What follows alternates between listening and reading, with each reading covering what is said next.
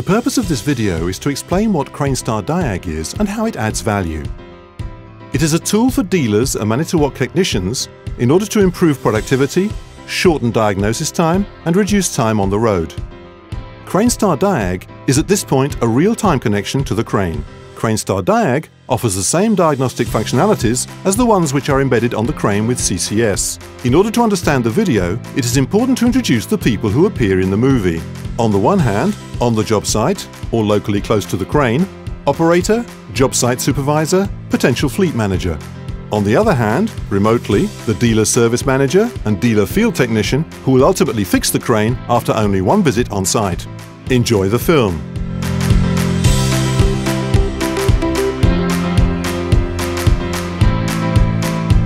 The crane operator climbs up the crane.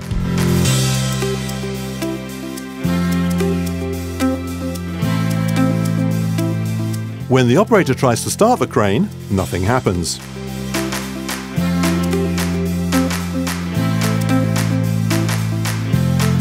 The job site contacts the contractor office or the fleet manager to raise the issue and get support. The customer fleet manager or the contractor contacts his dealer. The dealer service manager answers the phone.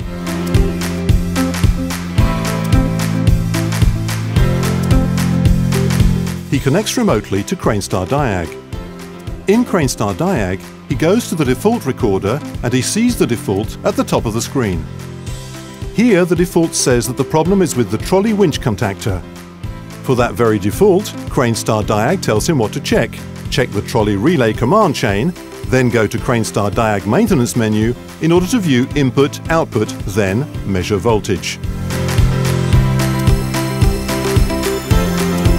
Thanks to these instructions, he first goes to the Manitowoc Technical Publication Online Tool, GTL, and finds the electrical diagram for the trolley command chain. From that command chain, he sees that the contact Q800F is probably the issue. In order to verify this, he asks the crane operator on the phone to try to start the crane again, and the service manager will real-time check online what's happening on the CraneSTAR Diag input-output screen. He checks the input-output screen below and sees that A111 does not change from green to white as it should.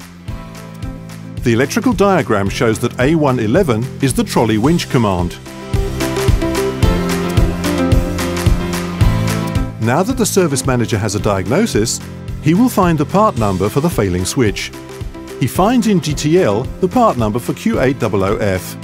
Then he makes sure that the part is transported to the appropriate field technician, who will locally change the switch.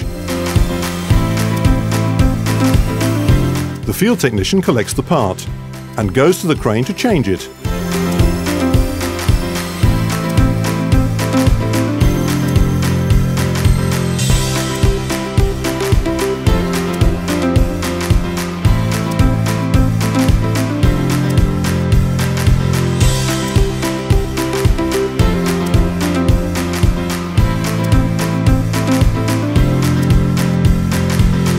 The technician checks the trolley relay voltage and confirms the malfunction.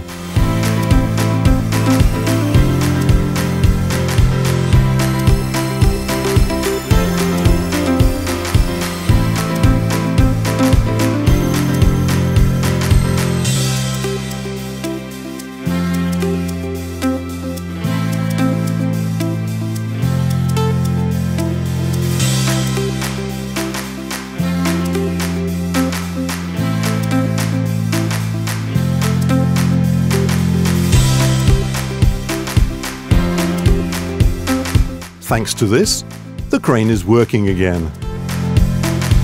The job site then calls the service manager to confirm that the crane is working.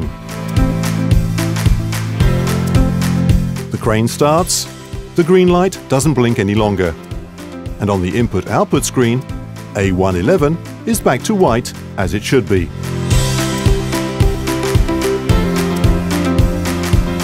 To summarize, it is possible to establish a connection from the dealer's office, from a tablet or a laptop, a technician's van, locally on the crane.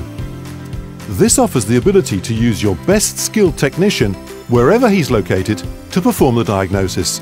In the majority of cases, a diagnosis can be established remotely.